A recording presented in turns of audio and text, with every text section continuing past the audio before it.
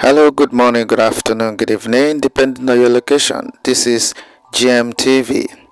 As you can see on the screen, this is how Ebonyi seaport used to look like back in the days when Nigeria took over. This time, they made everything impoverished. This is how it used to be. All businesses hop up to that Ebonyi State seaport.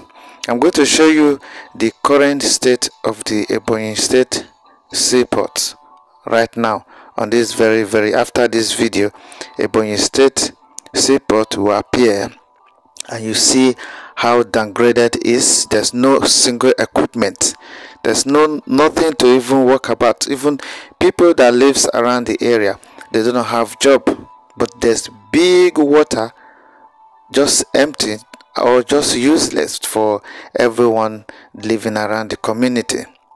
As you can see, most of the things, because when this seaport opens, it's going to be creating a lot of job to people in the southeast as well.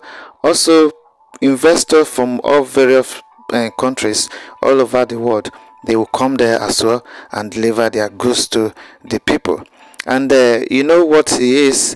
Only way you can see this in Nigeria is Lagos State, whereby they have one seaport there. This Tinkan seaport is in there. I think that's what they call the one in around there before the Lagos Island.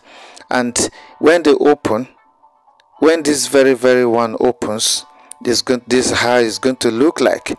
And this is the picture, the full picture of what Nigerian state doesn't want to appear in Biafraland.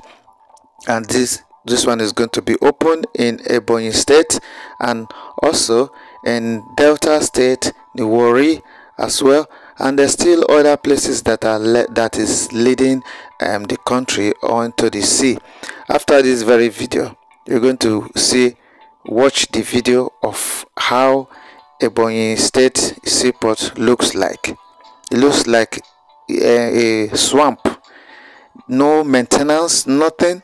In fact, there's no all this equipment that you're seeing here now, none of them. You cannot see any of this equipment in that seaport. The one and all those ones, Nigeria keeps saying that Biafraland is landlocked, whereby we can live, we can move everything, goods and services, through the seaports that we have throughout the whole Biafraland.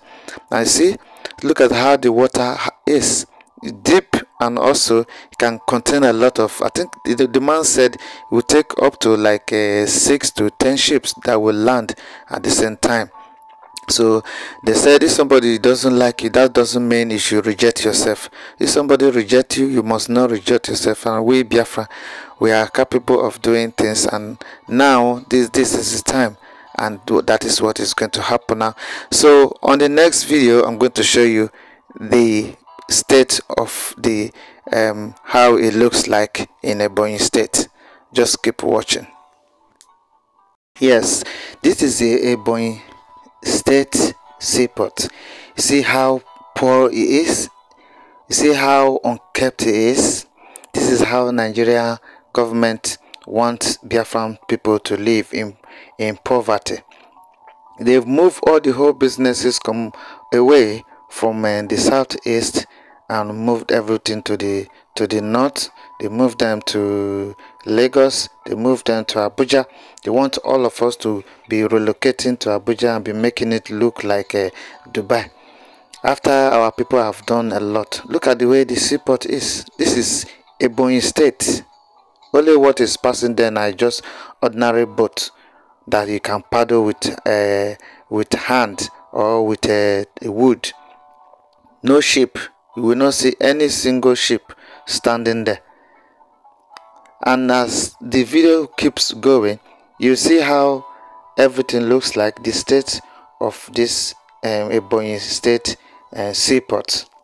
You see, there's no single equipment, nothing like anything that is worth looking at or looking for. You just see, that's it. and very clean water and deep, the way you can see it now. This is Ebonyi State, and this is the type we have as well in Warri. We have Warri Seaport.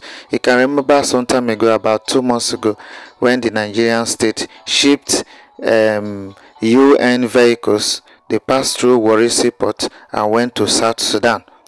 The Warri Seaport is only used for something like emergency for Nigerian people. This very time, Biafran people have taken it up to themselves. They are going to stop Nigerian exploitation of everything that is in Biafraland. Then Nigeria will have themselves to blame by doing this kind of evil to the Biafran people. Look at the way how big the seaport is. This is Ebonyi State. If you likewise the one in Delta State, and also there's some places they have a lot of places where we have all these seaports where people can use to transport their businesses. If you look at the way our people do businesses, when they travel to other countries and they import things down to Nigeria, the thing will first land in Lagos first.